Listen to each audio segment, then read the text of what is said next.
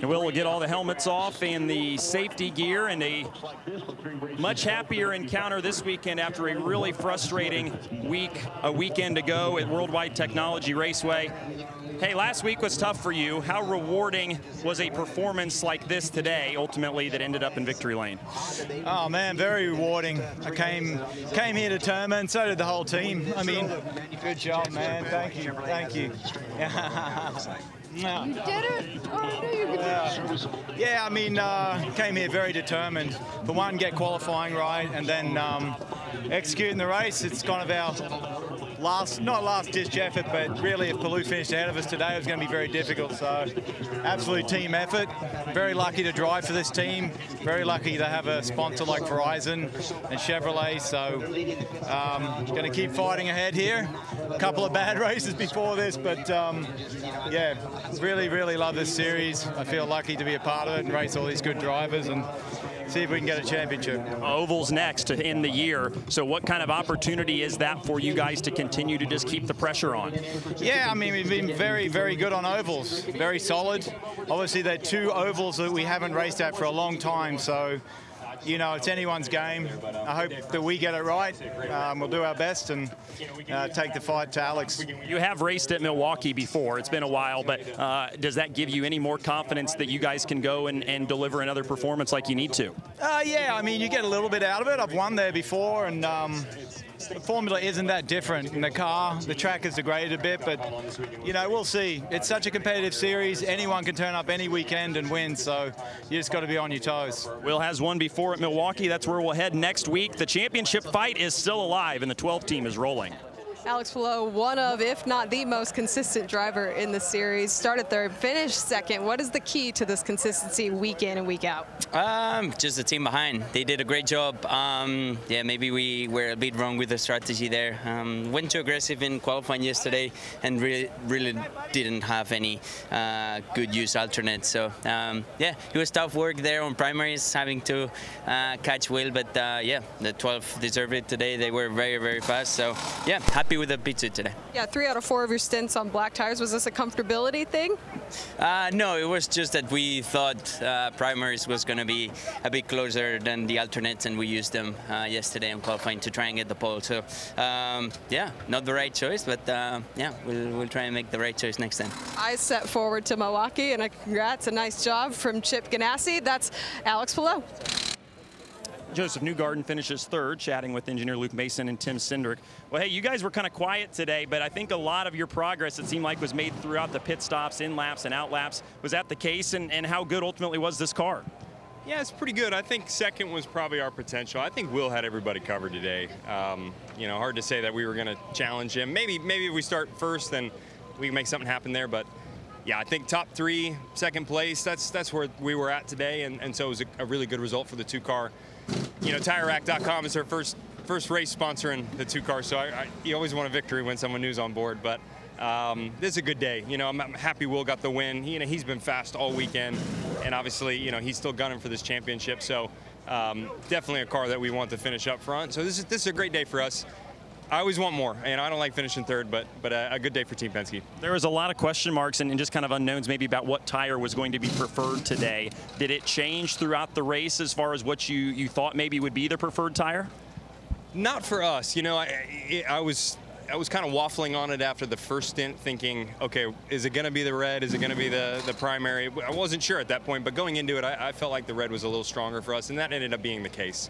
So I think that was probably the preferred tire for our car, and you know, we managed with what we could. Lap traffic was hard today. You know, we just couldn't make much happen in that middle stint, and that's probably what slowed our progress to get into the 10, but you know, good clean day. You know, it went about as we could have expected, just a touch short. Championship aside for you, we get to go to 2 ovals to finish the year as the Oval King. How much are you looking forward to getting to go to a couple fun tracks here to end the year? I'll be honest, I was more excited about here. I really was. I wanted us to get a win here on the road course, and you know, we had a good showing. I think we had the potential, but I like everywhere.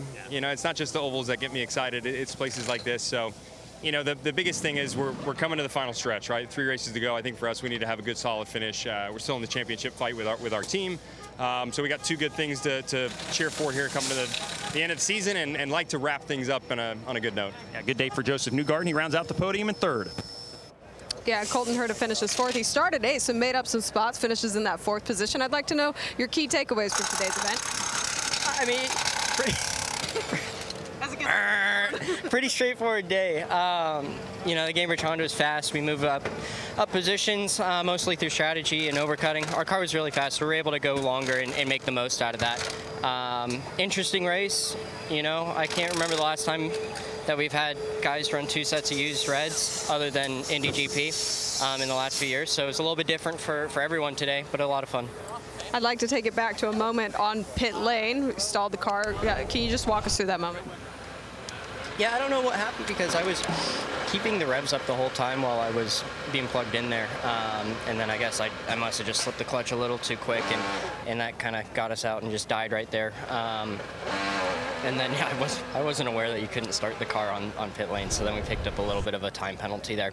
Had to drop back. But, yeah, overall, besides that, a pretty great day. And, you know, I don't think that really affects where we finish. I think we're probably fourth no matter what. But, yeah, guys did great job in the pits, and car is fast, so I'm happy. You sit third in the championship now, so heading into Milwaukee and Nashville, setting your sights forward, but where does your confidence lie?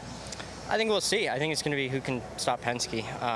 You know, it's a short oval with tire deg, so we'll wait and see. It's a doubleheader, so it's an important one, double points basically. So we can see a huge point swing.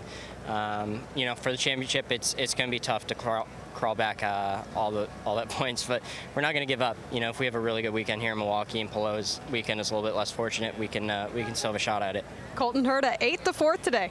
That's right. That's Scott McLaughlin, who did a lot of moving up today. Hard charger went 20th to 7th, so plus 13. How'd you do it? What was the biggest key to being able to move forward like you did? I'm buggered. I was tired. It was a hard charge, but yeah, Freightliner and Chevy was good, and the 33s were rapid on the pit stop. So yeah, really proud of the crew. I said to my wife, who's watching at home, hello Carly, I said top 7 today would be like a podium. So yeah, I'm proud of that one, and yeah, can't wait to get home and then head to the final 3 races on ovals where, you know, we've proven that we've been pretty good this year. So we'll see how we go. I know you were really confident about your car earlier in the weekend, and when you have a car like that you know can get to the front, how does that impact kind of how aggressive you are throughout the day with just strategy and driving to get to maybe where you feel like you should be? Yeah, you just got to trust that, you know, once you get clear, you can hit the lap time. But you can't make mistakes either. So, yeah, it's a credit to my crew that kept me level-headed throughout the whole race. You know, a couple of times I got a little heated, as you do. But, you know, overall, yeah, disappointed with yesterday. That's on me. Can't do that if you're on a championship run. But, hey, we're still in it. And until I'm mathematically out of it, I don't care. I'm still in it, so press on. That's right. He's got 2 more ovals, 3 races to try and chop into that Palou championship lead. McLaughlin gains a spot today and is 4th in the standings, Georgia. Yeah, we were just taking a look at the board. Marcus Armstrong, it seemed like your strategy went well, your pit stops went well, everything seemingly went well for you. 7th to 5th, what were your key takeaways from today? Yeah, the number 11 American Legion Honda was quick today. I feel... yeah, I feel thankful that one's over, really. I felt like it was quite repetitive, but I enjoyed it. I love racing here at Portland. It's a cool track.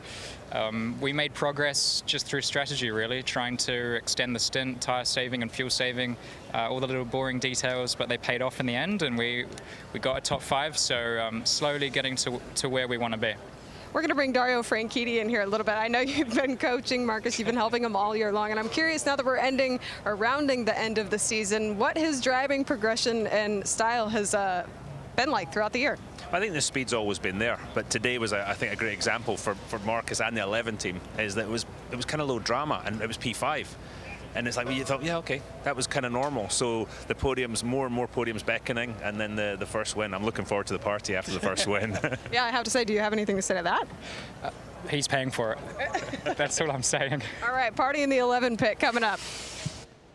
Santino Ferrucci finished in the 8th spot after starting on the pole for the first time in his career today. So I know you probably wanted a better finish, but hey, small steps, right? This is an improving team, and how would you kind of evaluate and sum up just this weekend as a whole?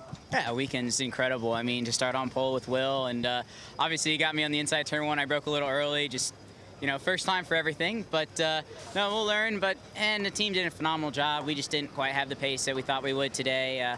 Obviously, with the heat coming up, we were just all over the track, and it was super greasy. So it's unfortunate, but I mean, man, I had fun. It's a long race to go green for as well as it was, and we had great stops. Our pit crew did phenomenal. I can't thank Sexton Properties, Phoenix Investors, Chevrolet, you know, everybody enough. I mean, to get the pole this weekend for us is a huge milestone.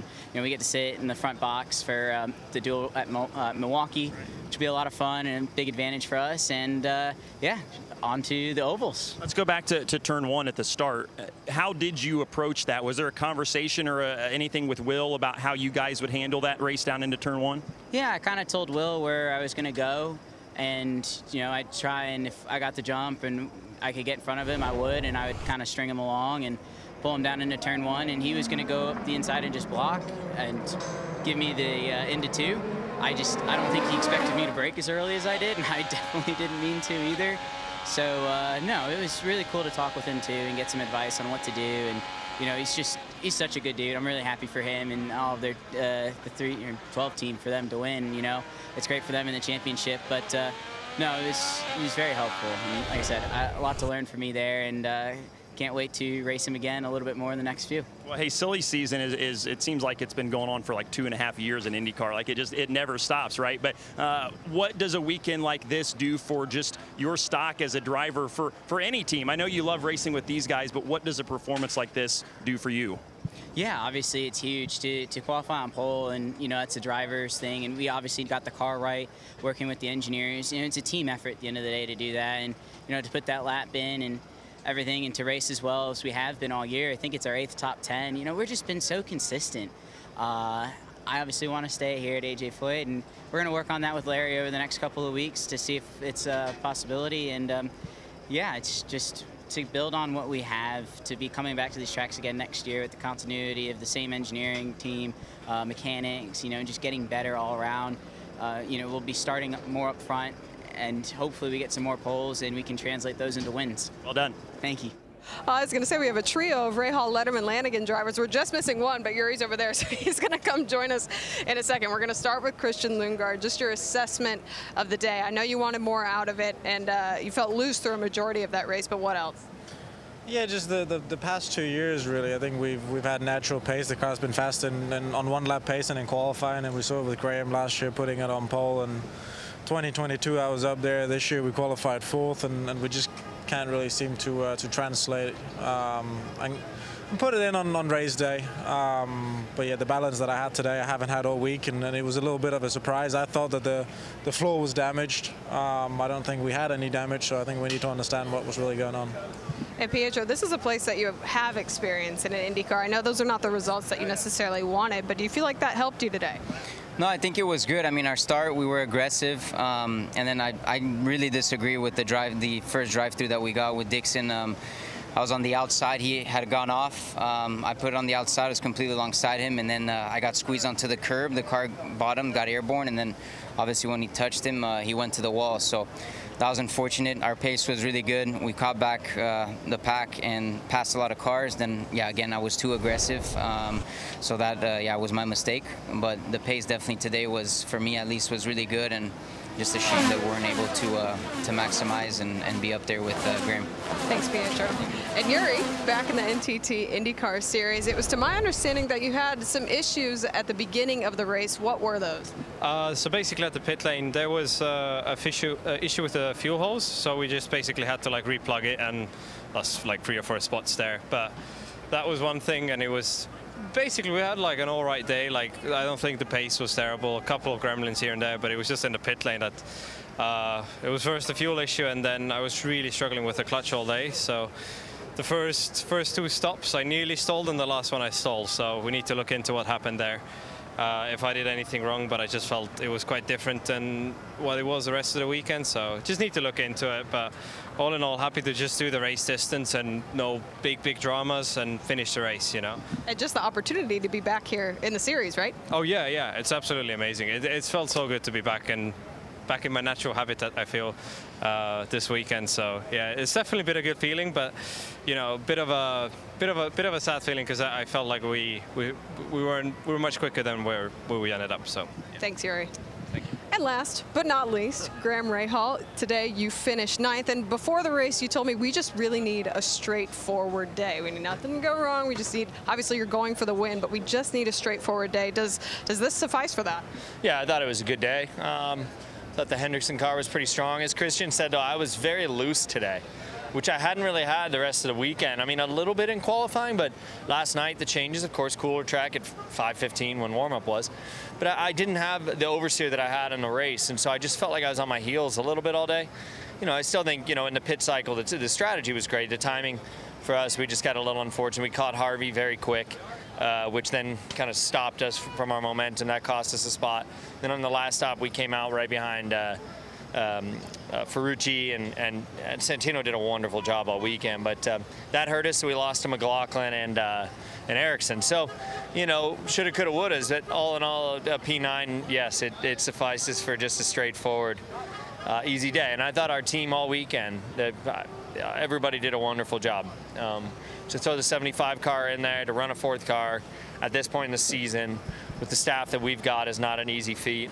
And you know, Yuri did a wonderful job. He's a great asset to the team. He's been a great asset all along and deserves an opportunity. And, you know, for me, it was good to have all 4 cars, you know, quick for sure.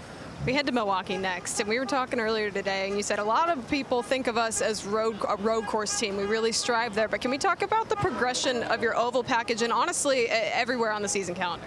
Yeah, I felt obviously Toronto we were very good, just missing out on the Fast 6. I had the steering column fail on us, which really hurt us there. You know, St. Louis we were strong, which I don't think people realize because our strategy was so different, but our pace was darn good. And unfortunately, the engine let go. Everybody knows that story. We paid the price for that again today. I think I'm down 21 spots now on grid position penalties this year, which hurts us for sure. You know, but I think we've made good progress. I know people don't see that, don't expect that, but even look at Iowa. Okay, Iowa 1, we had a penalty, grid penalty, but Iowa 2, we finished 8th. You know, we ran right with the Penske's, right with the good boys. So I think the team's doing a good job. We'll keep our heads down, we'll keep working hard, and hopefully have a good weekend in Milwaukee. Hi folks, Lee Diffie from NBC Sports here. If you truly enjoyed what you just watched, you can get more news, interviews, and highlights by subscribing to the Motorsports on NBC YouTube page. You can get it all, so go for it.